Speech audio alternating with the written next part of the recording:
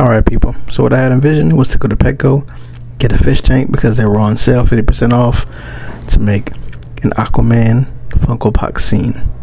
So here we go, searching for things.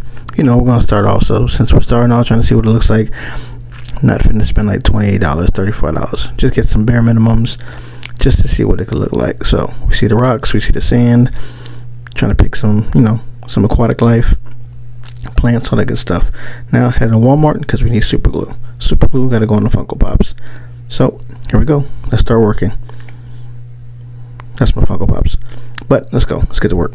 So you see it, got to take that off, got to clean it, got to make sure it looks presentable. Here goes my super glue, here goes my items, and now let's get to work.